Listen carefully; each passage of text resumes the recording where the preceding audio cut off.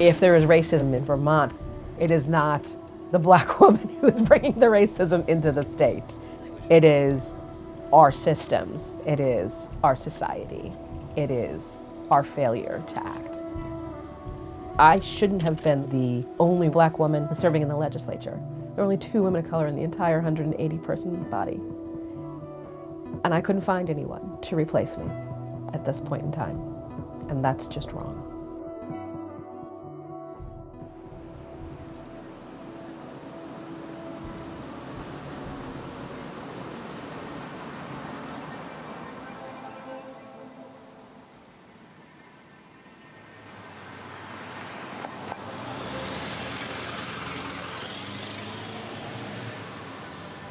When it came time for re-election, that is when we started to see some of the uglier rhetoric that was really circulating around the nation.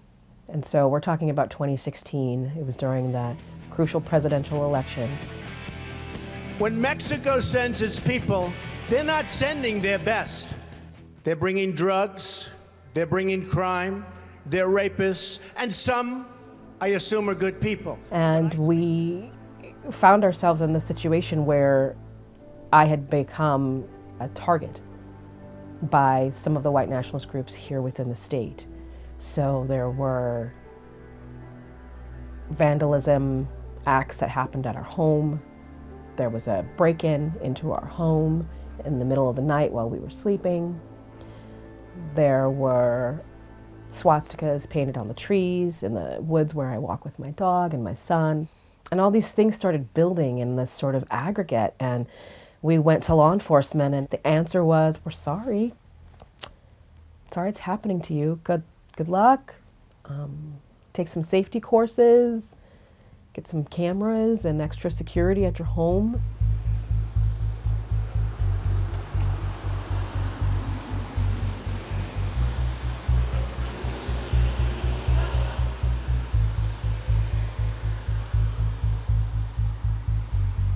So I've known Kaya for a couple of years. We've worked in tandem on a couple of pieces of legislation. So we talked and had a decent relationship, and Kaya's dealt with so much in her life and so much since she's been here, especially as a black woman. You're already hyper-visible just by existing here. So you're always on display, and everything that you do is amplified. When you think of your elected officials, you think of these gatekeepers. And that's not how we are here. It's a very much an open government. You can literally walk into our state building with no real security checks of any sort. You don't even go through a metal detector.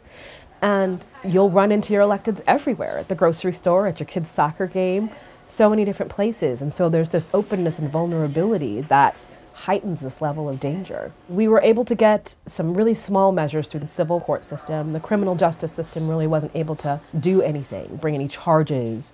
I was seeing changes in my health. I was seeing changes in our community. I was seeing so many different things that were really weighing on me. And I knew that there was more work to be done, but it was always sort of weighing in my mind as to what will be the next step. And then the harassment began again.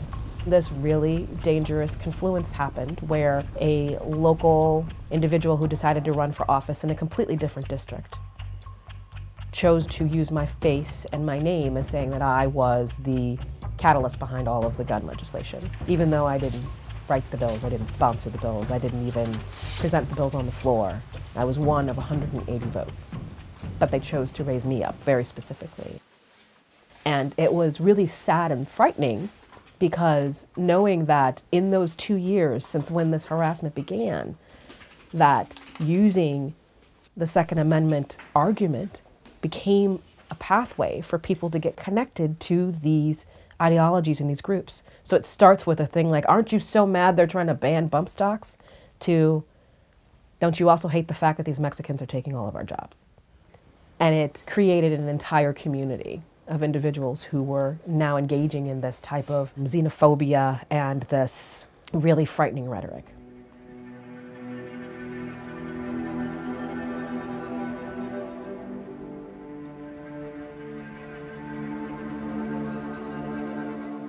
And I still was not able to see how I would be able to be protected. And then we received a death threat. This was a threat that my young son saw. And we brought it to our law enforcement, and they sat on it for 3 weeks without turning it in for forensics. And it was at that point that I said, you know, it's just not going to be worth it for me to continue to do this when I don't see the protections that anyone deserves, let alone an elected official, but any individual, the dignity that people deserve to be able to do their jobs and not have to worry about what may come or who they may encounter.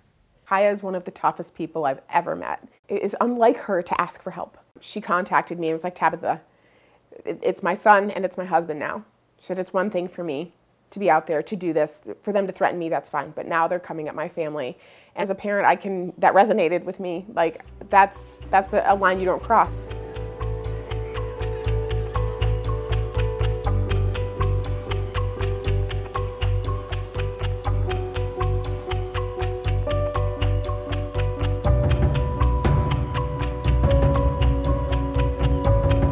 One of the things that's happened since she came out with it about not running was people saying, you know, she's just letting them win.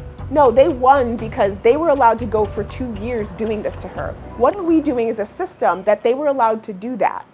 There's a difference between political dissent and hate, and she doesn't have to put up with hate.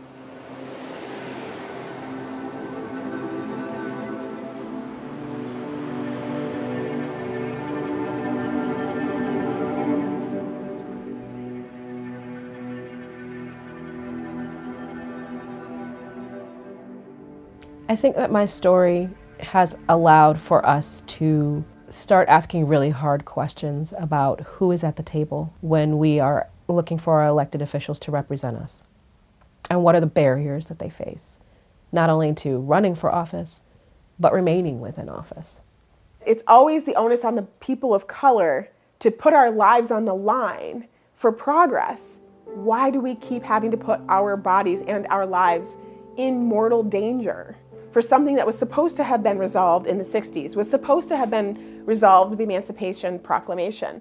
In totality, it's a pretty enormous ask for anyone to say, you keep going forward, because if you don't, then they win. For me, I feel that I win because I chose to take my life back. I feel that I win because I'm taking a stand, and I'm saying that this is not acceptable. The ways that we've been functioning, the ways that our state government is functioning, it is not something that any of us should find comfort in. And so when I chose to do that, I win, and we all win.